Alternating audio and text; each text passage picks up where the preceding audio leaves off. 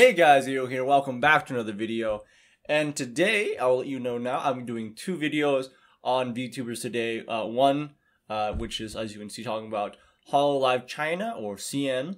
And later on today, I'm talking about some stuff that's happening about Niji Sanji, which is some strange situation in my opinion.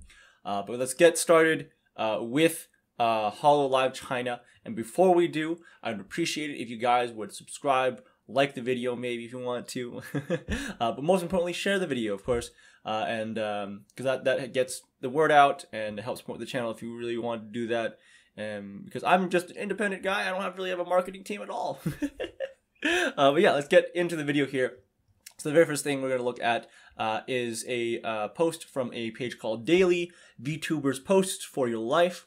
They're a Facebook page that is for fans, for VTubers, and this is a compilation of information coming from the HoloFans Discord server, and it seems to be that info that Sivia is able to release. So we can go through each little bullet point here, and the link here, this little link here, is to BiliBili, and it's an archive of the stream.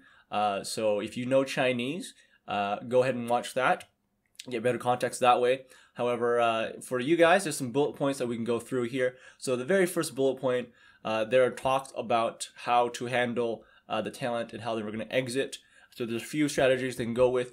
They can join a different company, they can go indie, or they can graduate, so retire basically.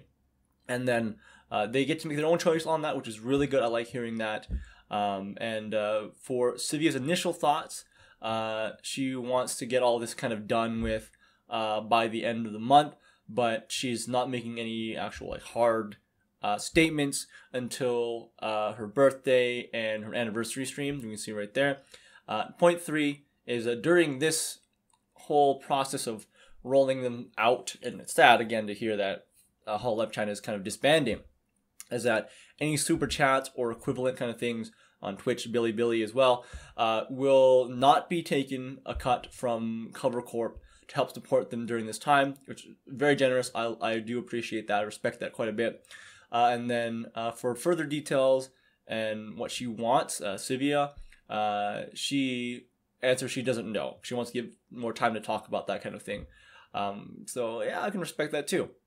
And the final point here is anything that is in process right now, so including Sivia's first anniversary clothes for China's talent, they will finish those before they officially disband everything, which is good. I liked hearing that. That's good for the fans too, and puts things at ease at least for the talent there.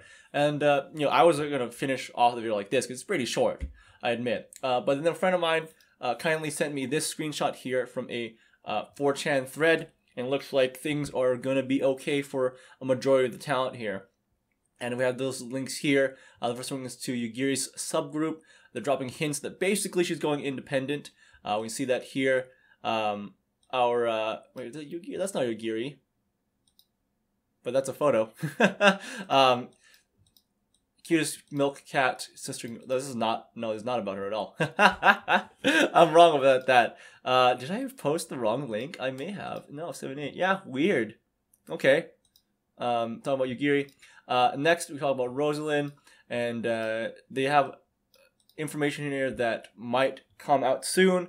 We'll go with that, but then they see that she's going to go independent after all of this, and then she might be keeping her model, which is good. I'm happy to hear that.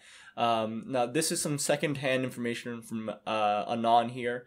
They said that Spade Echo might go independent, and she might be able to keep Avatar, which is, again, good. I hope that Yugiri can also do that for herself as well.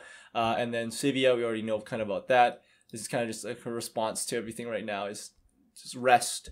And then finally, we already know with Artia, but then on stream, I don't have the link to that, unfortunately.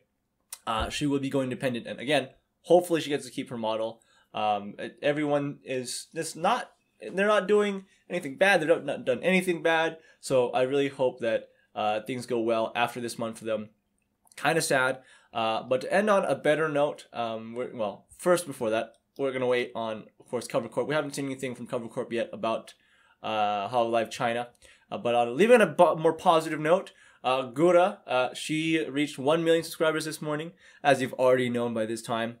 Really happy for her. She is the fastest growing HoloLive member of all.